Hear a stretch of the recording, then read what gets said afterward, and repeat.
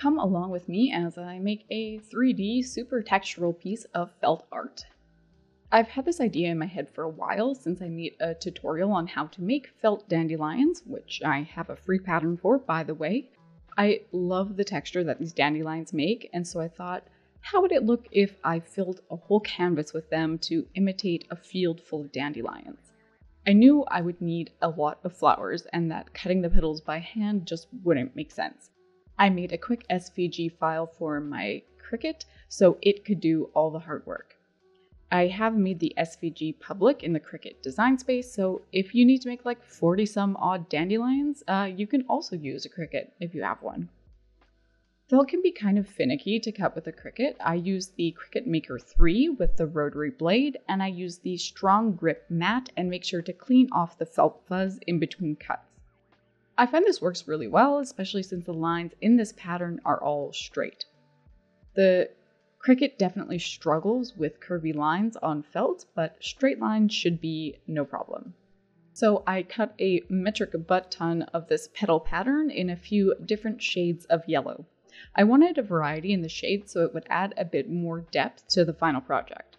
I even added a few that are nearly white to represent a dandelion that's gone to seed. While all those ran through the machine, I got started on the other pattern pieces needed for the dandelion, the petal center base. I did this manually so that I could do it while the Cricut was busy with the petals. All I needed was some felt cut roughly 1/2 inch by 1 3/4 inch strips. A center is needed for each flower, so I cut out 40 some of those as well. The glue gun is now making its first, but far from last appearance. All the petal centers need to be rolled into little balls. It's fiddly work, but luckily I have a temperature-controlled glue gun and I can glue on low power, so I'm not burning my little fingertips too much. Although, does anyone else find glue gun burn satisfying in a way? Please say I'm not the only one.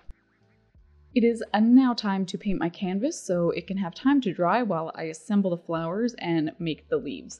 Though only the edge of the canvas will really be seen, I wanted to paint the whole thing because I don't want any white peeking through the flowers. I started with a dark emerald green and then layered it with a more yellow green to give it, you guessed it, dimension.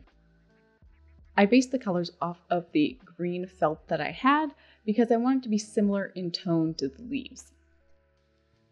Each leaf was cut out of a rectangle of felt that was about 2.5 by 1 inch, but these were also cut by hand to give a little more variety to the leaves.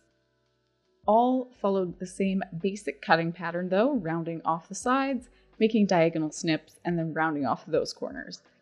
Dandelion leaves are long and slender with kind of pointed edges, so I tried to mimic that.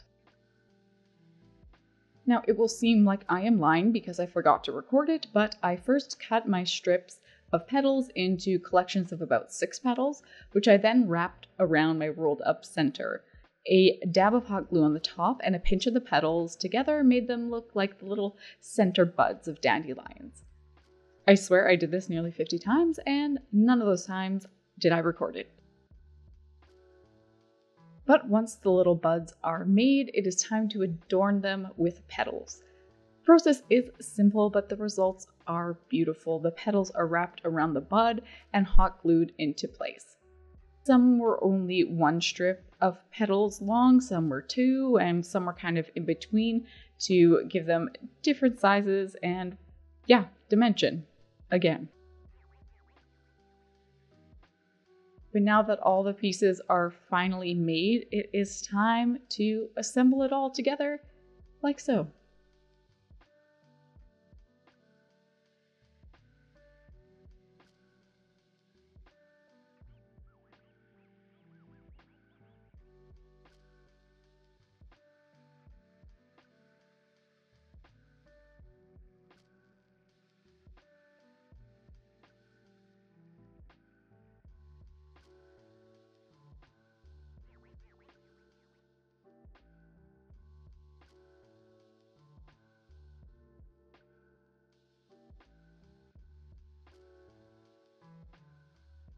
I am so in love with this piece. I wish I could keep it for me, but I made it for a friend to donate to a silent auction, so at least it will hopefully find a loving home. I hope you enjoyed watching this process, and if you did, please like this video and subscribe to Dano Does Things for more arts and crafts. Thank you for watching, and we will see you next week.